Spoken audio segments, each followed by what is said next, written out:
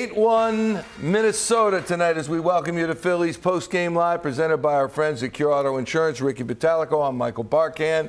We got interviews for you. We've got analysis for you. But Ricky Bo, tonight's Alumni Weekend. It's Alumni Wall of Fame night, presented by our friends at Toyota. And I'm wondering if the alumni had played. Maybe that would have helped a little bit. It would have been. They would have been better off. I mean, this is a game where they got washed. I mean, they got waxed, and it started with Taijuan Walker. I'm sorry, when you're putting your defense to sleep, I think it puts the game to sleep. You walk 6 guys in your 5 innings. That's not good. Not only did he walk 6, he gave up a couple home runs, and he hit a batter. Yeah. I mean, you're giving a lot of free passes. At one point, I think he had 5 walks and no hits. How does that even happen? Not only does he give up the runs and the walks, but this is the second straight game that he has given up runs early. Last start, he came back from that, and the Phillies managed to win in his last start. They don't bounce back as readily tonight. He has gone from a definitive to like a question mark now. I mean, how does that happen? Well, you start reverting back. He's reverting back to where he was at the beginning of the season. The only reason that he was pitching poorly is because he was having trouble throwing strikes. What are we starting to see now? He's not throwing quality strikes anymore again. But even a lot of his outs tonight were pitches outside of the zone. Here are the home runs right here. Here's Wallner in the top of the 4th. Yeah, that's a hanging breaking ball. I mean, you don't see Walker throw a lot of breaking balls. This is just a hanging pitch out over the middle of the zone, and Wallner doesn't miss it. It's that simple. Gives up 2 home runs on the start. Here's Joey Gallo to left field, and Schwarber just runs into the wall. That's a Citizens Bank Park home run. Mm-hmm. I will give him that one. I mean, we saw Stott hit one on this homestand, same type of thing. So you can't really shake your head if you've already seen your own teammate do it. Don't be going out there shaking your head. You made a bad pitch, got hit out of the ballpark. You just did not pitch well. His numbers don't really tell the story. The only thing that tells the story, that's what I was going to say. The only thing that tells the story is the walks. And then look at the pitches, 94 pitches through 5 innings. You want your starter throwing 94 in 5 innings? No, you want some quality pitches out of your starter. Taijuan Walker has not been that guy in his last couple starts.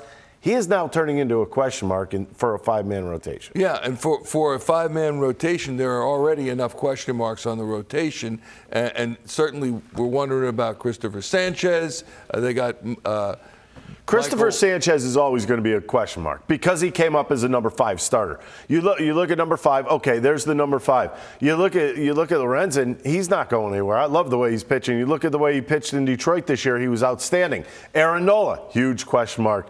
And I think even you go to the top. Zach Wheeler is kind of on shaky ground on top of it. I think we need to see a couple of good quality starts from the top of the rotation soon. Meanwhile, this team had a 3-game win streak broken, so they were doing okay. It was an ugly game. They're now 9 of their last 13 games wins. That's not too shabby. They faltered tonight, certainly, on Wall of Fame night. We'll see what happens in the finale tomorrow. We'll take a break. We come back, and we will hear from the skipper, Rob Thompson, on what befell his team tonight. 8-1. Phillies go down to Minnesota. Here are the National League Wild Card standings presented by our friends at the Sioka dealerships. And there you see the Phillies still atop the wild card standings, followed by the Giants, 2 back. Giants are tied right now in the 4th inning. And then the Cubs and Marlins are tied with the Marlins on the outside looking in. That's the wild card standings. Ricky, no concern about this? I'm not really concerned. Why would you be concerned right now? I told you what's going to happen to the Giants, and I've been right so far.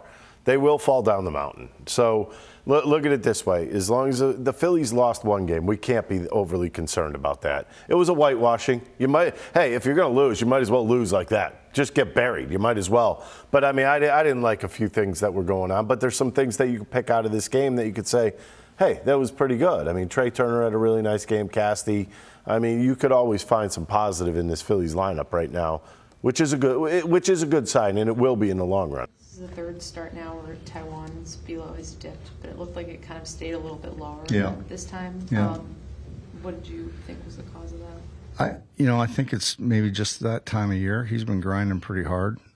So we're going to look at maybe giving him some extra rest before his next start. We haven't worked it out yet, but I think that's probably the prudent thing to do. So how does that relate to which rotation you go? Would that mean you guys were sticking with a 6-man Yeah, for the time being, and that's kind of what I said today. So it's we after tomorrow it's Wheeler, Nola, Lorenzen.